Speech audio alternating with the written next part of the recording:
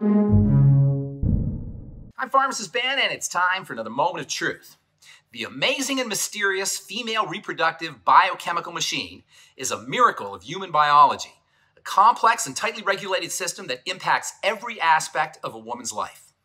The molecules that are responsible for its multiple and diverse effects are called hormones, and because of their network properties where each one affects the other, understanding how to work with these biochemicals can be a confusing affair.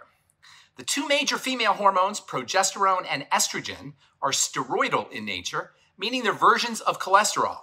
They're mostly synthesized in the reproductive and adrenal glands, as well as in fatty tissue and the brain. And because of their fluctuating nature, trying to modify or control these hormones pharmacologically can be difficult. That's not to say that patients and their physicians don't try, and prescriptions for these hormones are routinely dispensed. According to the National Institute of Health, some 6 million women are currently on hormone replacement therapy, or HRT.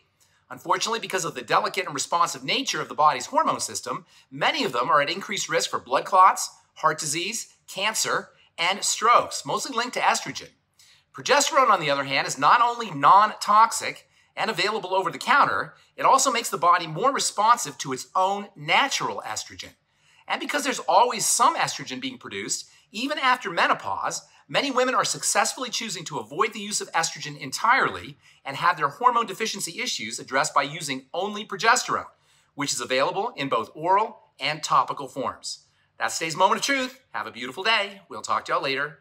Bye for now.